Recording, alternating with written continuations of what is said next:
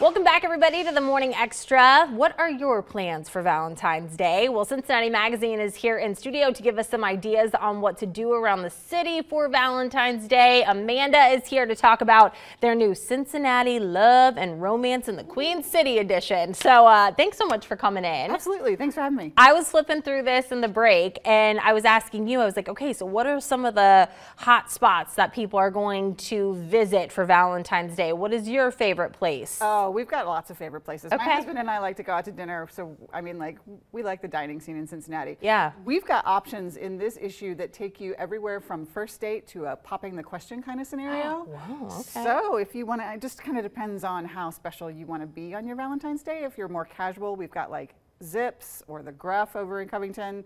That's a great spot. And then we've got all the way up to Soto and Mita's, really fancy, nice, show your love kind of local spots that everybody loves to check out. I love that. So what are people going to find when they pick up this issue? I know it has some really good restaurants, but there's also some unique ideas. That's right. Everybody is wanting to find special ways to go out, different things to do. We've got everything from axe throwing to the Bookless Book Club at the Mercantile Library, to the after dark events at the Cincinnati Observatory. It's all about kind of thinking outside the box in terms of looking to places where you can find fun things to do. Like I noticed that you had a segment about the Museum Center has some new after dark events that they're doing. That would be a perfect date night. Okay. So anything that's a little bit different, a little bit just, you know, not your typical dinner and a movie, that's a good start. I know a lot of people just sometimes like to go out for drinks, maybe go visit a couple bars. Are there maybe some bars, some good little pop-in shops? We are restaurants? really lucky. We've got some really spectacular kinds of places in Cincinnati. Like Blind Lemon in Mount Adams is an institution. It's great, it's dark, it's cozy, they've always got a fire going. It's one of those kind of classic places that people don't necessarily think about. We've also got like Ghost Baby, which is the sort of prohibition speakeasy kind of vibe.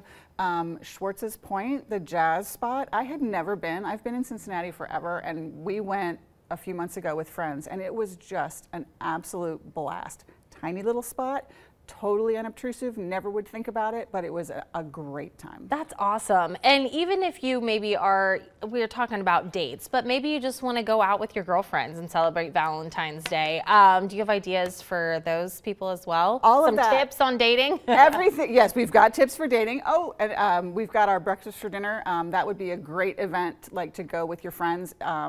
Everybody loves breakfast for dinner, but breakfast for dinner from Cincinnati Magazine style, we do it up. We have local restaurants participating, we have bands, there's a different musical experience. It's super, super fun.